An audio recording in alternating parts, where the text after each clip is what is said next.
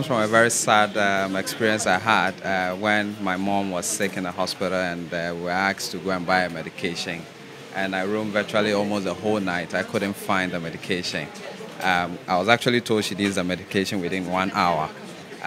So whilst driving through town, not finding it, I conceived the thought, what if we could have some form of app that allows people to look for some of these things at their convenience and order them and have them brought to them.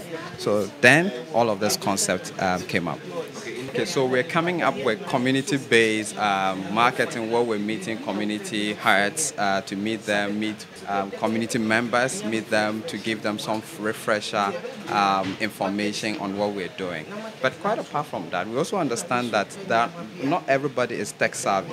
Okay, so what we've done is that we've created a call center which people are able to reach us over calls and place their orders the same and have them delivered to them too as well. And this is what we are presenting to those that are not tech savvy as well.